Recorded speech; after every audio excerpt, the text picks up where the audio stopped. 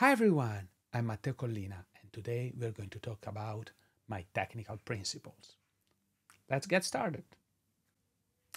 First, my first technical principle it's actually something that would surprise you, and it's put people first. Put people first? Well, yes, because you might not know about this. I keep citing it all the time. Conway's law. And it's I think it's the most important rule of software architecture and software development. Conway's law says that any organization that designs a system will produce a design whose structure is a copy of the organization communication structure. Why is this so important, and why does this matter for software development and software architecture? Well, because if we want to design a piece of software, something, a product or whatever,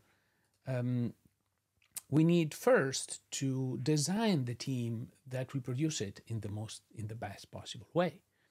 How do you do that? We will probably talk about it in a later video. Let's move to the second principle. Developer experience is the key to productivity. Developers must spend as much time in the flow as possible. In fact, it's what makes sparks in us the most joy. If when I am in the flow, I think I can solve any problem in front of me. I just need to focus and move forward, and it's great. However, something that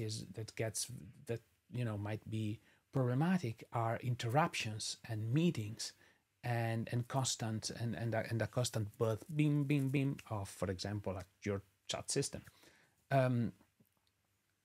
Something that companies do not realize is that the coordination overhead increases exponentially with the number of people in the team. So, for example, developers works best when in team of 4 or 6 people.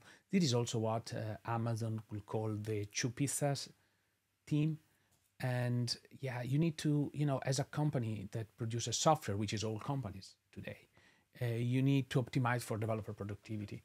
And whatever you do, whatever practice you put in place in your company impacts developer productivity greatly. So choose wisely and set up something that improve your developer's life.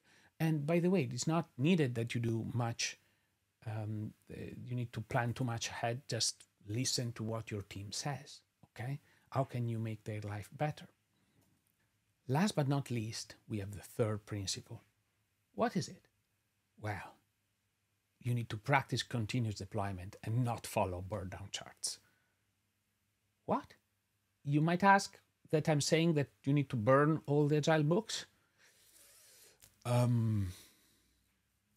Maybe. Let's get into it. So, all the capital A Agile or Scrum and so on predicate the use of story points or estimates, as much as you want to call them, to assess how much work you can fit in a sprint. The problem arises when then the team is benchmarked against those estimates. So, you ask the team how much time it will take to do that, and then if the team does not fulfill that promise, it's they're punished, or they don't get their bonuses, or they don't get anything. I don't know. It's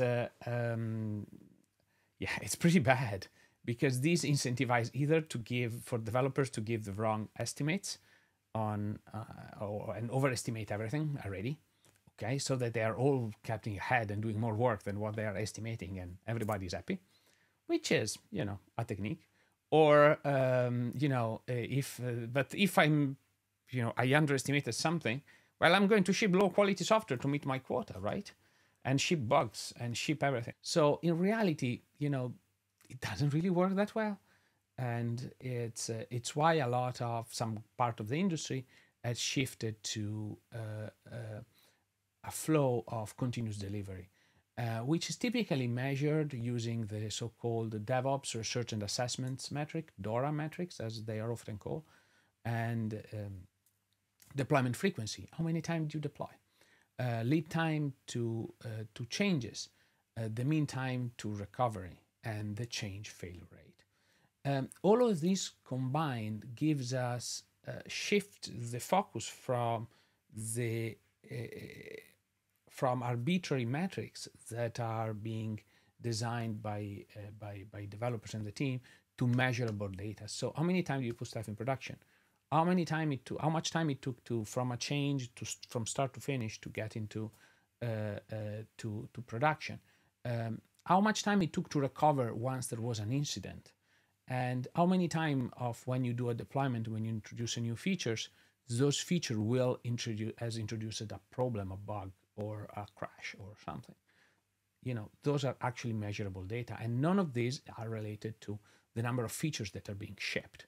And these allow your teams to do their best work.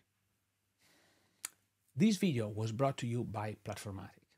We are a new startup that is trying to revolutionize how APIs and all backend systems are built and deployed. Check us out at platformatic.dev. And that wraps it up. So if you like this video, please go and subscribe to my YouTube channel, and so you can get updates about new stuff and new content that I'm going to publish soon. And you know, just in case, even if you like or not like this video, just let me know in the comments so you can you know, provide some feedback. And thanks for watching, and see you soon.